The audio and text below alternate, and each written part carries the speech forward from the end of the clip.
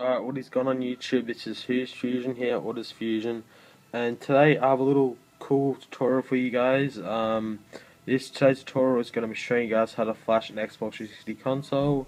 Later in this video, actually later in the future, sorry, I will be bringing out tutorials on how to flash the lite-on drives, the Samsung, and the Hitachi drives as well as that. But today for this video, I'll be showing you guys how to flash a BenQ drive, as you guys can see here. I don't know if you guys can see that, but it says BenQ right there. But with LT 3.0 plus firmware. So the things you're reading is the Jungle Flasher, the latest version of Jungle Flasher, and the LT 3.0 plus firmware for your Xbox Drive.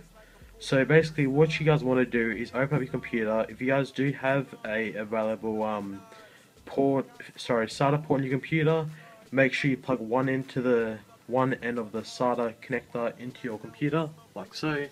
I don't know if you guys can see or not, but it's like 12 o'clock at night, so you won't be able to see stuff, but best I can do. But as you can see here, the little orange wire is my SATA port to my computer, and then what you're going to do now is plug one side into your computer, like I said before, and one side into your Xbox 360 DVD drive, as you can see right here. And if you guys are using your Xbox 360 as a power source for your drive, I wouldn't recommend it, but as you can see here, this is just a sitting on Xbox, so I don't really mind, to be honest with you guys. But make sure you have your connector, your drive powered on, either for the X360 USB, which you guys can purchase. But if you guys do have a BenQ, I would highly recommend not to buy it, because there's no point wasting like $60 just on the X360 USB, which you can just power on your drive for your power brick. But so just quick view again. You got your SATA port, one connected to your computer, and one to your Xbox 360 BenQ drive. So and you got your power source running for your Xbox and to your drive. So now pretty much what you want to do is download the LT 3.0 firmware and the Jungle Flasher, which is the latest version. And I'll bring you guys to my PC and show you what to do from there. I am back on the computer with the second part of this tutorial.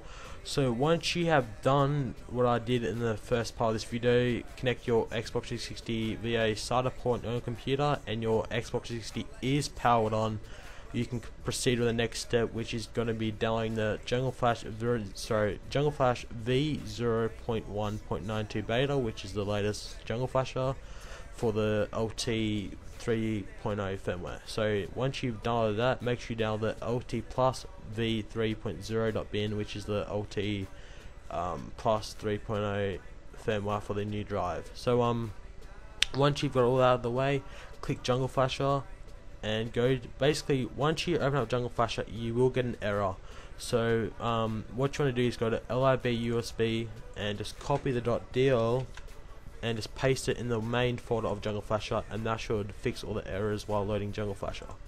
So if you guys do have a 64-bit operating system like me, this will not work, but there is a way to do it. I'll pretty much link it tutorial in the description by iXtreme. It's the same method like this, but you just have to enable test mode and just assign a system file to your computer, so you can read pretty much the port IO64.system for the Jungle Flasher to load. So that's out of the way. Right click Jungle Flasher and go run as administrator. Click yes. Just close out of this and it should say loading. As you can see, Jungle Flasher 0.1.92 beta. Alright, so as you can see now, loaded now. So what you guys want to do, once you see everything's all good, it says 64-bit process, and that's all good, go to MTK Flash 32 and make sure you find your correct IO port, which is your Xbox 360 DVD drive. So as you can see, mine's just a BenQ drive and it's got all the stuff here. So what you guys want to do is click BenQ unlock, and that should just send the magic keys to the drive. Alright, so now once you've done that, go to flashing task and click read, and that should just be reading the bank 1, 2, and 3, and 4. Alright, so this is the most important step pretty much out of flashing. You guys do want to make a pretty much a lot of backups of this original firmware, because if you guys do want to flash back to stock, this is your ultimate file to flash back to stock. If you guys do not have this, you won't be able to flash back to stock, and you'll pretty much just screw yourself over. So make sure you save this in a folder you will remember in the future, or even burn it to a disk, which I will do later. So click new folder. I'm just going to name this OG firmware, and click the folder. Spelled firmware wrong. Alright, click the folder and click save, and that should have saved the BenQ original firmware. Click save and click no. Alright, so now once you've done that, you should obviously download the LT 3.0 target firmware. So what you guys want to do now is go open target firmware.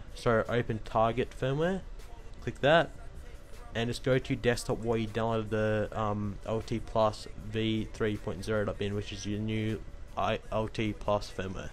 Click that and click open. Now what you're going to do is click spoof source to target. Click that, and your DVD key should show. And once you've done that, is click write. Sorry, I'm just trying to find write.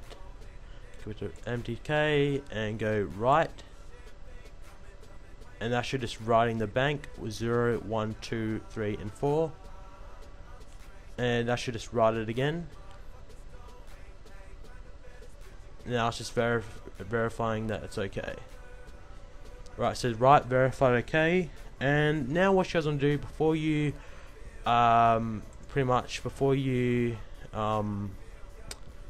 do so, you'll click empty. You go back to MTK Flash 32 before you unplug your Xbox, and make sure you go auto ATA reset,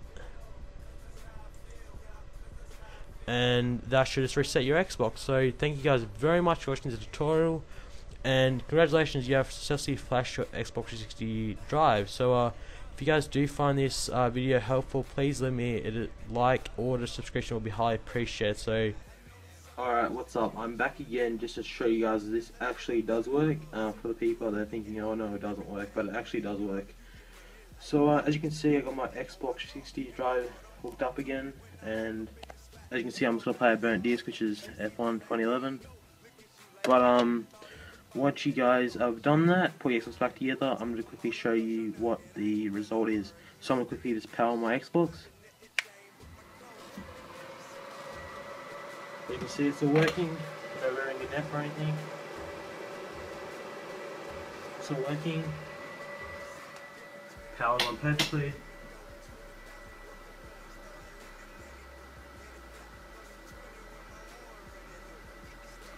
Alright, as you can see, it says open tray because there's no disc in there. So if I click A on my controller,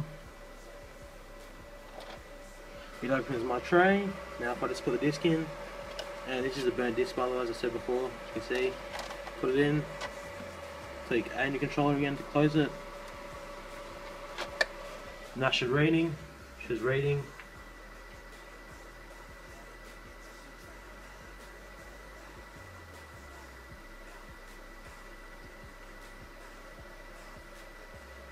There we go, play games. So thank you guys very much for watching my video, and if you guys do